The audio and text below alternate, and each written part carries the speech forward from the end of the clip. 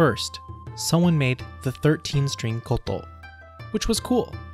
Then someone came around and made the 17-string koto, which was a little hard to play, but it was alright. Then, after spending an evening with Snoop Dogg, someone decided to create an 80-string koto, which had to be played with the hands, feet, and tongue.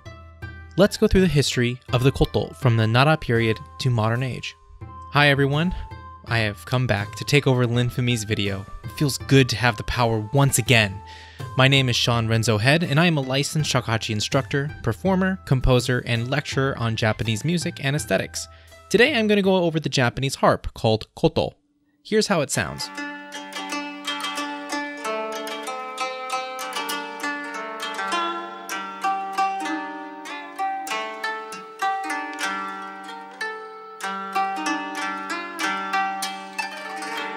The koto is a Japanese zither harp. The original koto is a large rectangular block that has 13 silk strings over these ivory bridges called ji, which is usually for tuning the instrument. These ji can be moved around the instrument and come in a variety of heights to make it possible for virtually any tuning on the koto. Koto players wear 3 ivory picks called tsume on their right hand, the thumb, forefinger, and middle finger to pluck the strings. They are also great for scratching backs and stopping the chatter in a classroom when you're next to a chalkboard. Koto players also use their bare left hand to pluck, creating 2 distinctive timbres. The left hand also vibrates the string and bends pitch on the opposite side of the bridges. Players typically will kneel on the floor in front of the koto on the right side, also called at the head of the dragon, but it is common to sit and have a chair and have the koto raised on a stand. This actually helps the koto project its sound because there are 2 holes at the bottom of the koto where most of the sound comes from. The koto made its way into Japan from China during the Nara period. The first version of koto, which we mentioned before in the Gagaku video, is called Sou no koto. Koto was not exclusively used in Gagaku, but it appears that it was used as a solo instrument in the Heian period. Take a look at this short excerpt from the Genji Monogatari by Murasaki Shikubu. Quote, "Kokiden spends the next several months mocking the emperor's grief, which colors everything he does. Even when he's with Suzaku, he dwells on Genji. He sends the best nurses and serving women to Genji, and one chilly autumn evening, he remembers how he and his love had played the koto for each other." And take a look here too, just slightly after that. Quote, "Genji also grieves as he grows, though he continues to show that he's absolutely an exceptional child. Even Kokiden likes him. He learns the classics, and to play the flute, and the koto, and his musical talent is shocking." Close quote. Okay, if you haven't read it, spoiler alert, Genji actually falls in love with a woman that he has never seen before, just because of how talented of a koto player she is. But that isn't surprising. He'd fall in love with a woman even if she had 2 arms and 2 legs. Hell, maybe even 1. After the Heian period, koto made its way into temples and served as accompanying instruments to meditations. This form of music was called tsukushi. The koto actually had restrictions on it. For one, women were not allowed to play the koto. Another interesting restriction was that the blind were forbidden to play it. Until Yatsuhashi Kengyo, that is.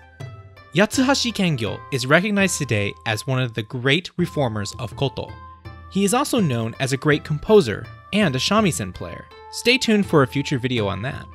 He also has the nickname Father of the Modern Koto. So what did he do that was so important? Firstly, he was a blind musician himself and learned the koto. He was the main person to encourage both the blind and women to learn koto. In addition to that, he has also reconstructed old music and composed new music to make the koto more accessible for the common person. One of his greatest achievements was his new tuning system he called hirajoshi, or plain tuning. This tuning allowed for the koto to play tunes well known by the layperson. One of his most famous compositions, which there is also a version for shakuhachi and koto, is called Rokudan no Shirabe, or simply Rokudan Shirabe, melody in 6 parts.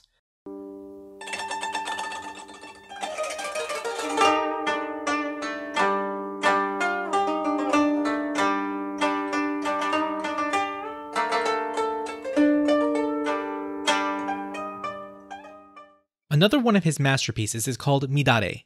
This work specifically showcases his creativity and composition skill.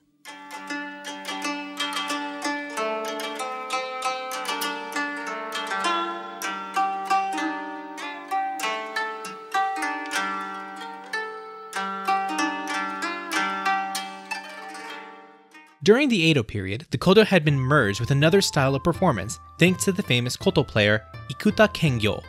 Many koto players would go on to change their names to Kengyo.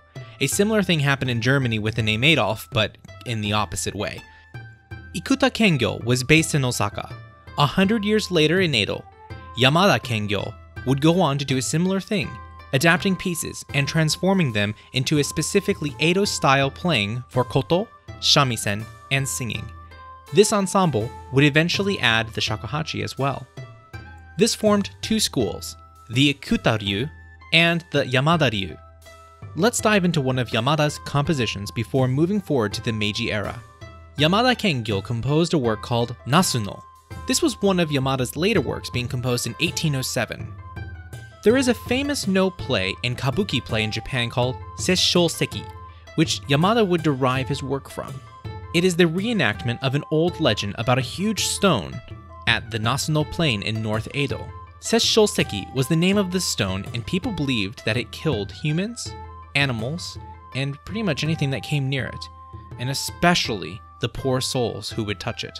The story goes that there once was a female fox demon called Tamamo no Mae, who was killed by an arrow in Nasuno and turned into this giant stone. Random fact, this place actually exists and you can go there today. One of the things you will find are a bunch of Jizo statues. He is the protector of pregnant women and children who have died. Hey, Linfamy, I'll give you $20 if you go touch it. That sounded like a yes to me. Deal. Moving into the Meiji era, we will now talk about arguably the most famous koto player ever to live, Michio Miyagi. Michio Miyagi was a blind koto player who composed, innovated new versions of the koto, a master performer, and is thought to be the first Japanese composer ever to mix the Western musical traditions with koto. His body of compositional work is over 500 works, including his most famous, Haru no Umi, the sea and spring for shakuhachi and koto. Today, many shakuhachi and koto duos perform Haru no Umi for New Year's.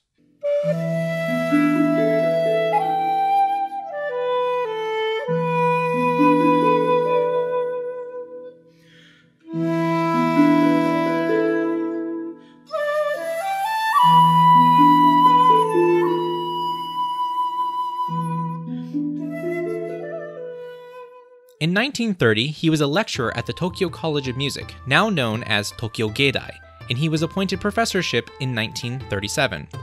There he taught koto and composition. During his time performing internationally, he invented two new kotos, the 17-string bass koto and the crazy 80-string koto. He also published many books. Today you can go to his memorial hall in Shinjuku. I've personally been. They have his personal manuscripts, instruments, and much more. I hope you can visit one day and see a concert there, live. Want to hear more about some famous koto players you can listen to? The first being Sawai Tadao. He was really famous for his composition and his incredible skill on the koto. The next is the Kurosawa koto family, and specifically Yumi Kurosawa, who is one of Japan's top koto soloists. She started koto when she was 3 years old. Hopefully this inspires you to check out other aspects of the koto and dig deeper. It's a great instrument and has a very fruitful tradition. Linfamy, go touch that stone. I touch my stones all the time, man.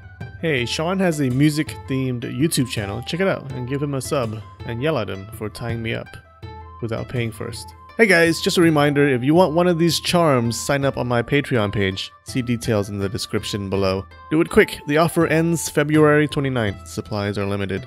Alright, we got 3 new Emperor patrons this week. Some of them seem to be famous.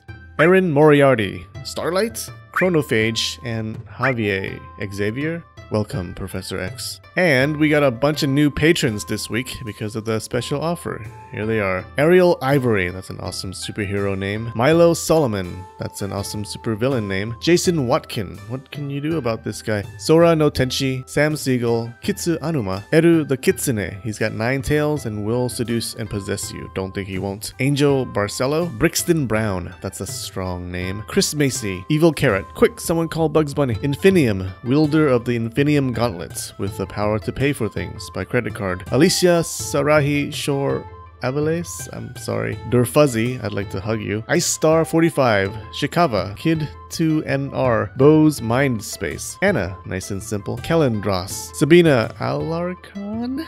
Google Translate, don't fail me now. Utakata Ashura. Kunshun. Jasmine, my second favorite tea after oolong. Cheryl L. Larrabee. Ziska, I can't resist ya. Derek Mendez. Alvin Otis Moeller. Strawberry Cat, the most adorable of cats. Michio Yamasaki. And Draven Morn. Whew, thank you guys, that's a lot of signups. And if you like musical history, I have a playlist on it here. Alright, love you all and spread the knowledge.